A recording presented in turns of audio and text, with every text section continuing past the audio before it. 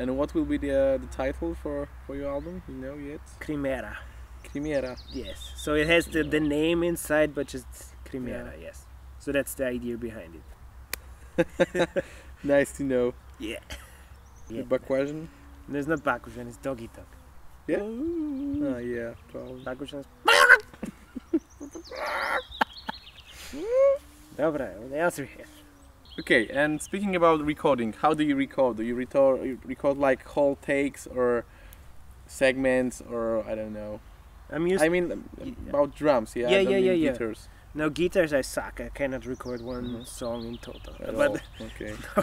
But drums, when we recorded Decapitated album, it was like, okay, you know what? Let's maybe record 4 full takes, and maybe it's enough. And it was like this. We just went 4 times through the song. If there was one specific part, we just kept repeating this one. But I felt like that it has more flow if you go in a one take. Whole song. Yes. Yeah. And it on some certain parts in the song, it could be that you maybe play a bit weaker because you already played a lot of blast beat before, you know, and then the blast beat in the middle of the song is a bit different, but I somehow liked it because it's a natural approach to that. Yeah. So I would definitely go for that again, and I always record it like this, that I record the whole song, just play through it, and then choose the best parts out of it. It just has more flow, and of course it works if you do like piece by piece, but I think it's fast if you just go through the whole song. Yeah, I think so. And you get warmed up. Yes. Yeah. Usually first take is not good. Then second and third are the best ones. Fourth, just to be sure. And I want to like record at least 2 songs per day, but will be best 3. Depending how intense the songs are. I will not start with the heaviest song. So I always want to have one song to get warmed up, and then the next one will be the heavier and harder one. So I know how the situation looks like, how it sounds like, because in the studio it sounds different. And you were practicing a month before in your practice room, and you think you're prepared. You go in the studio and it sounds different. You're like, wow, okay, I have to play so much different. Okay. So, yeah. Okay, and are you going to film anything in the studio? I want to, make yes. these drum cams, yes. I want to, because I always enjoyed to watch studio reports. Like we all do. We all do, yes. Yeah. So I want to also give my fans something to watch, and I have to talk with my friend I have some plans what I want to do, and for sure I want to capture some drum action this time, because for the first I didn't really do it, so this time I want to really do it from the studio. Yeah, we are all waiting. Yeah. Yeah, and we have to, film some guitar stuff. Of course. Some solos, some running, like gym stuff. You know what? My brother actually had this idea, like, you know what? We should do a YouTube video where we just work out, like. Sure. We just go in the gym, like, brutal. Get it all. Yes, and I even had this crazy idea to make, because you have always those drum DVDs, where, like, they show you rudiments. Why not do a drum DVD, which is actually a combination of sports and drumming? Like, it shows you exercises to help you play better or something. Yeah. But I heard that there is even a book called, like, exercises for drummers, and it's not like rudiments. Yeah, it's like all muscle exercises. I didn't ask. It's like from some book from 70s. Great, yeah. So someone stole my idea. Yeah. But yeah. Sorry to yeah. It's okay, man. Good. Okay. And do you have any words or advices for young people who just want to take the drums and?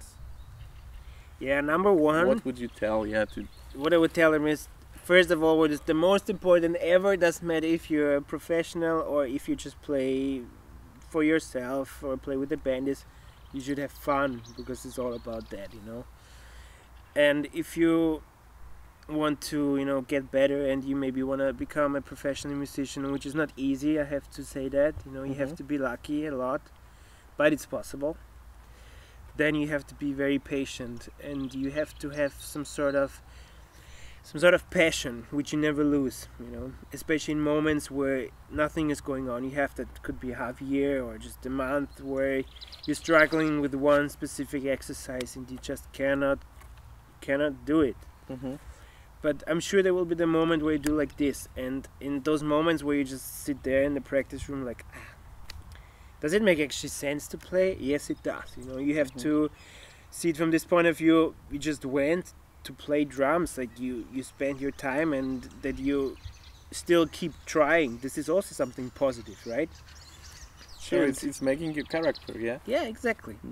And it's not easy. It's absolutely not easy, but it's about passion, about having fun, and being patient, and try to learn things correct. It doesn't make sense to rush and learn something like super fast, but actually you don't have any technique, because later it could be that you have problems with your arms or with your legs, doesn't matter. Or it's about to that you should increase your speed, for example, but the problem is your technique. It makes it 10 times harder to relearn again. So make sure that you really take everything slowly and correctly. Exactly. Yeah. And what is also important is try to get inspiration.